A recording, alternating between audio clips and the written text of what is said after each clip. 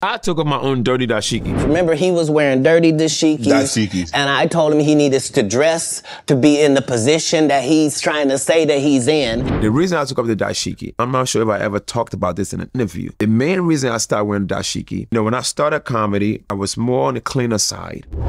And I wore the dashiki and I talk, my jokes were clean. As I got older, as I became a headliner, for some reason, I became more raunchier. I think when people come out to see a show, they want to see what they watch on television. They want to hear they cannot hear on TV. So I decided to go big, to go hard. When I decided to go hard, I'm like, no, I can't be hard in my garb. I'm disrespecting my people. Let me take this garb off. And now I'm dressed like Ric Flair, motherfucker, okay? I'm gonna dress like a pimp or whatever I wanna dress myself. If I'm gonna be cussing like that, talking crazy, let me look the part. That's why I took up the dashiki.